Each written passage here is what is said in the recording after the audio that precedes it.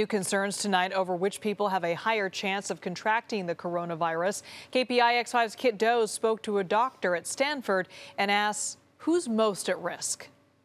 So if you've been following the coverage, you know that most people who die from coronavirus have been older and had severe underlying medical problems. The vast majority of patients did not have severe symptoms. So we're here at Stanford trying to answer the question, should we be freaked out right now? Would you go as far to say that all this attention and hoopla and fear is much ado about nothing? No. This is much ado about something big.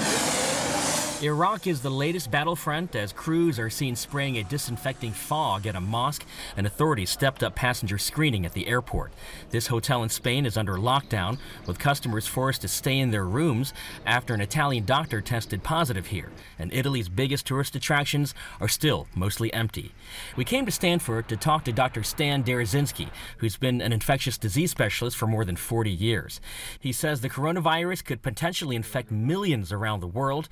The current death rate is about 2%. 2% has been snickered at by some people as a pretty small proportion, but that's when you end up infecting millions of people, which, as I said, is quite likely. That's a lot of people. The Chinese CDC recently released a study of 44,000 cases and found those who died were mostly older with severe illnesses. But the Chinese study went on to say that about 80% of patients had symptoms that were mild. Lower risk of death, certainly, than is the elderly person with chronic underlying disease. So to hear you say that the vast number of people who get infected will be okay, that makes me feel a little better.